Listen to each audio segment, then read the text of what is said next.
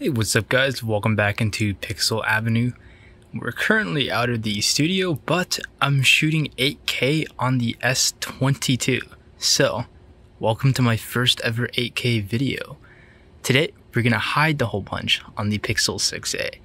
So, first thing you wanna do is go into your settings, go down to the About Phone section, and then what you wanna do, go into the build number, and then tap it 4 times. So once you are a developer, all you have to do is go back into System, Developer Options, and then what you want to do is actually scroll down until you see Display Cutout right here.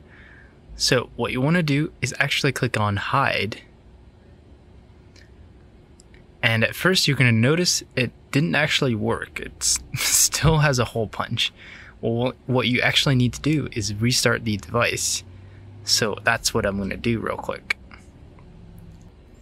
Okay, once you have restarted your device, as you can see, the hole punch is gone. Now you may ask, why would you do this? Well, it's actually pretty simple. Let's say you wanted to watch some show or movie. As you can see, the zoom to fill crops below the hole punch, and it comes with a curved edge, so it's actually symmetrical, which is perfect for watching your movie, shows, and other content. If you found this video helpful, make sure you guys leave a like, a comment for the YouTube algorithm, and hopefully I'll see you guys later.